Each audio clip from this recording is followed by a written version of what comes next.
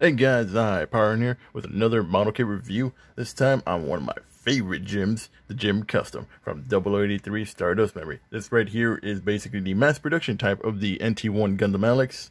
Mass produced, downgraded to be more mass produced types.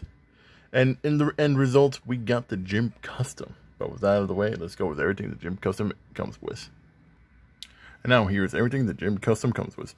Starting off, we got its GM Custom shield, which is basically a modified version of the GM Command shield, as you can see right here. I say modified version just because it's in the GM Custom's color, so I'm pretty sure it added these little bits right here. Because I don't remember these being on the GM Custom, or not the GM Custom, the GM Command shield.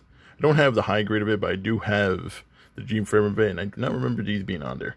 I might be misremembering wrong, but might be that. Then we have the bullpup submachine gun, or regular machine gun, of the GM Custom right here. Nicely detailed right here. Currently right now it's still attached to the its trigger hand right there, which is another accessory right there that it has. See right there, detail work for this thing is pretty nice. Although compared to other guns who usually aren't as detailed, especially with older kids. Then it comes with one beam saber handle right here.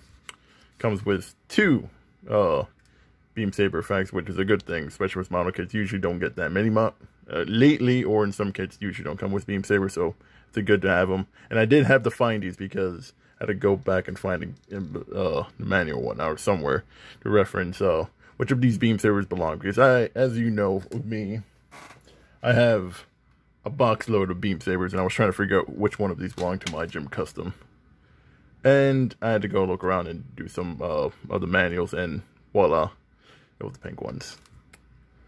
The only thing that I do not have, but I had to borrow my UC extra hand that I have. I had to borrow a closed fist hand, or hand manipulator, because I cannot find the one that belonged to my GM Custom. So for the meantime, I just borrowed another manipulator hand from one of my other grunt units, I'm pretty sure. Overall, it's still the same thing. The only difference between this one and the regular GM Custom one is that this one's in gray and this one's in white. So what's it called? It's still the same hand because it's still the same back plate. The only difference is what's it called? One's in white color, the other one's like in dark grayish. But it's still the same hand, so you have a closed one. And then, yeah, that's pretty much it. Oh, and the GM Custom also comes with an open manipulator hand, which I kind of do hate. It didn't come with another left trigger hand holding for the beam sabers, but you know what, that's fine. Now, with that out of the way, let's go with the articulation for the GM Custom. Now, starting off with the articulation, let's go with the head. It's able to spin 360, no problem at all. Right there, it's able to move his head back and forth. See right there, pretty nicely designed. I really do love this. I really do love the head. That is sculpted really nice. Legit, out of all the gyms and all that, the gyms, Jagans, and Justas and everything else, the GM Custom just looks so good. It's going from its left arm, able to spin, no problem at all. Shoulder can move up and down, no problem at all. And it's one of those kits, and this is the one thing I do love about UC kits, that some of them actually do have, and some do, some don't have these double jointed joints right here, which makes it more better in posability. So you're able to bend one way, and then you're able to bend the other way for double jointedness, so no problem at all. Its hand can spin around with no problem. As this is still older, this is still the older, what's called high grades for UC kits. There's no bending down the joints. I mean, you can slightly a little bit, but just that's a wiggle. I could spin around side to side, no problem at all. As this is still, again, older joints, it's still going to be on ball joints, so can do is as far as you're going to go with splits without trying to break the kit. It's able to go flip its hand all the way up, no problem at all. It can only go this way far back for its legs because it's blocked by its butt flap. It's able to bend, go for the knee. It's able to bend all the way, but that's as far as it goes. Then we go with the feet. It's able to bend pretty nice. It's actually able to kick pretty well because the leg has kind of like this kind of jointedness right here where it's able to flip out a little bit more. That's pretty nice. It's able to go back and forth because it is on a ball joint on the leg, so the swivel is pretty nice. Able to spin the leg, no problem at all. And overall, Gym Custom's a pretty nice kit. It may be an older kit, and I know some people have some gripes against older kits, but it's still a nice, sturdy kit overall.